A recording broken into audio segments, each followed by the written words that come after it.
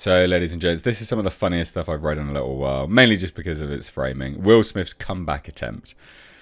Yep, he plans to regain movie star status with Bad Boys 4, Netflix's Fast and Loose, also doing an I Am Legend sequel.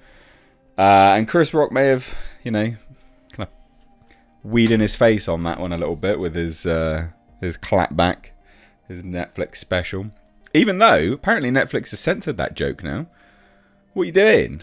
Why are you censoring that joke? What's the issue? Ah, what a shame.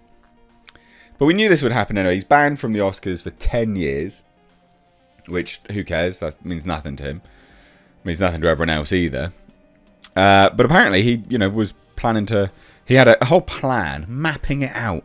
I'm going to become a movie star again. Is that alright? Let's check it out, shall we? So 1 year after the slap that shook the industry.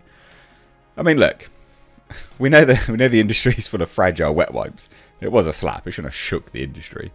What it should have done is make people realise just what a bunch of conceited, absolute bunch of arseholes that work in the industry. But Will Smith is getting ready to return to acting. Yeah.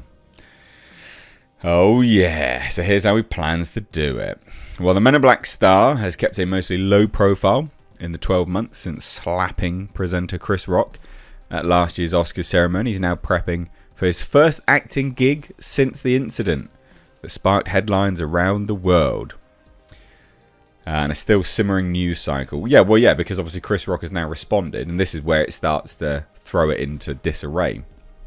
So sources say Smith is looking to re-establish his commercial bona fides and is poised to shoot Sony's Bad Boys 4 and Netflix's Fast and Loose back to back. He's like, shit, let's just get these movies done.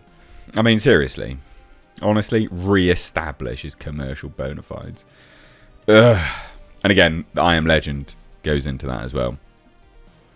So their strategy would mark a pivot from his last two movies, Warner Brothers' King Richard and Emancipation, which were viewed as awards season plays rather than studio tentpoles.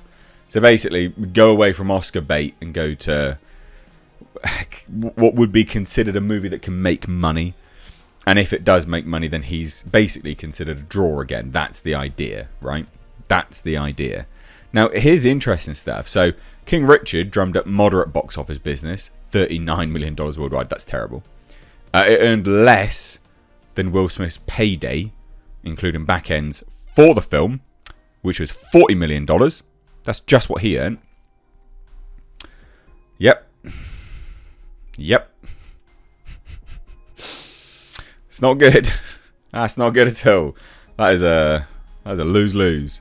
Smith's paycheck ballooned after Warner Brothers decided to release King Richard in theatres at the same time it debuted on HBO Max, with the studio opting to give the star his full bonus as a make-good for the change in distribution plans.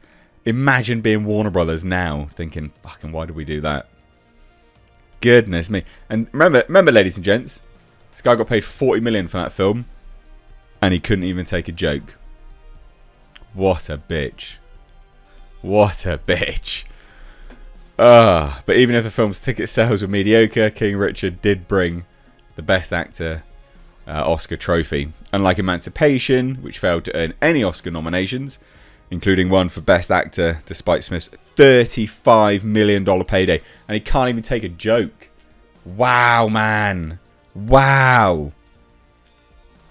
Wow. Holy shit. I do not think he's going to be able to command those paydays again now. $40 million and $35 million. So just in 1 year alone, fucking hell, $75 million. And that's low end of the I mean, he would have earned so much more money off other things as well. Goodness me. And this guy can't even take a joke. Maybe all that money you can cry into when your wife's banging your son's friend. God. That's a real thing, by the way, guys. That's not me just, like, that is genuinely what happened. His wife was banging his son's friend. Anyway, post-slap, studio executives were hesitant to jump back into business with Smith, despite being one of the industry's biggest stars. He might be one of the industry's biggest stars. This is the situation with Will Smith, though, right? Is that I had a lot of respect for him because he can act sometimes. And I say a lot of respect. I had mediocre respect for him, as much respect as I would have for just a normal actor, right? He can act and he can do some pretty good performances.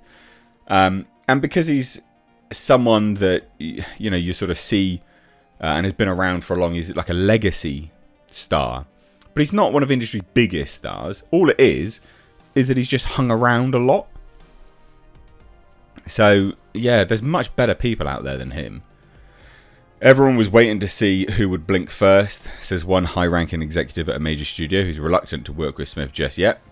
It isn't so much what he did, it was what he did after. Ooh, interesting.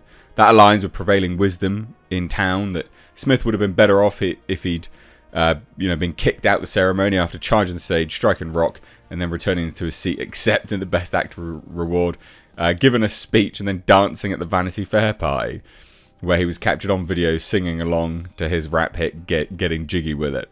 The thought, however, was that time would soften attitudes. While the public has seemed to move on from Smith's shocking moment, but they haven't, realistically. It's not that... Like, obviously, the normies have, but the normies don't watch the Oscars anyway, really.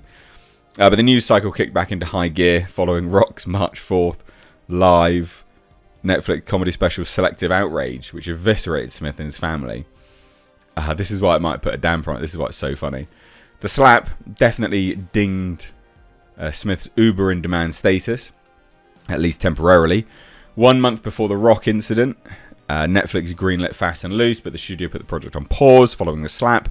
Sources say Netflix only decided to move forward with a big budget action thriller about the leader of a criminal organisation who suffers memory loss from an attack after Sony greenlit Bad Boys 4. And this is why they've now allegedly gone and censored the Netflix comedy special as well. Because they're like, well, you know, we do have a movie with him. We best censor that. Netflix definitely wasn't willing to be the first studio to get back into business with Will. So there's one source familiar with the deal making. So those looking for a bargain by getting into business with a tarnished star should look elsewhere. Because he's not dropped his... he's still one of the highest paid actors in Hollywood. So Smith is still getting his $25 million quote on both Bad Boys 4 and Fast and Loose. Getting paid $50 million. What a bitch. Anyway, meanwhile, Smith has mostly stayed out of the public eye. You know, he did, obviously, Emancipation and stuff. But now, obviously, he'll be doing Bad Boys 4. Yeah, what a dig. It was 2 days after the wedding and Will Smith was there. He was like, what's happening? Oh my god. LRB tells Variety. All he said, really, don't worry about it. Just one tip. Don't go on social media. Oh, so funny. Anyway, this is what I mean by his sort of comeback is now dampened. Because obviously they were all banking on him staying completely out of the public eye again.